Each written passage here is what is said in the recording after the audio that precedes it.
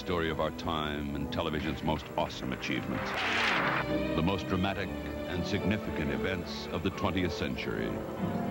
Events that have brought out the best and the worst in human emotions. The Victor Henrys, an American Navy family. Their lives have crossed the paths of world leaders.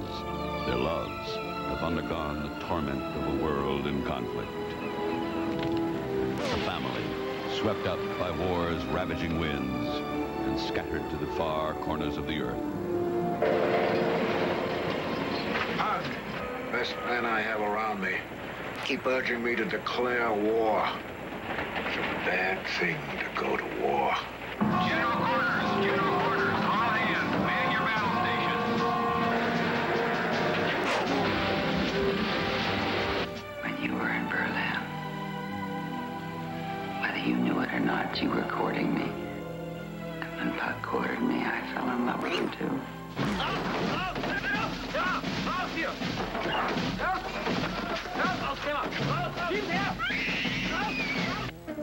Trapped?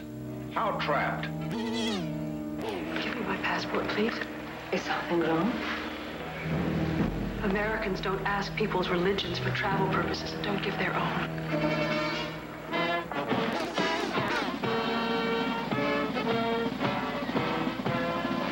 Fate.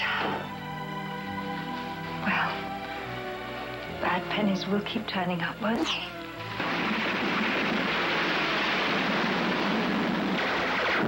With Europe in flames, Natalie and her newborn son desperately search for a way out of Italy. Now listen carefully. I have not asked. War with the Jacks may be a matter of days, maybe hours. Byron and Pug say goodbye as the war in the Pacific rages. Tumbleweed's blowing apart, huh? That's exactly right. Tumbleweed's blown apart. Rhoda reaches a final decision and writes a painful letter to Pug. I love you. No, don't say anything. I just wanted you to hear me say it. You've never heard me say it before, but it's been true for such a long time. And Pamela's love for Pug forces him to make the most important decision of his life.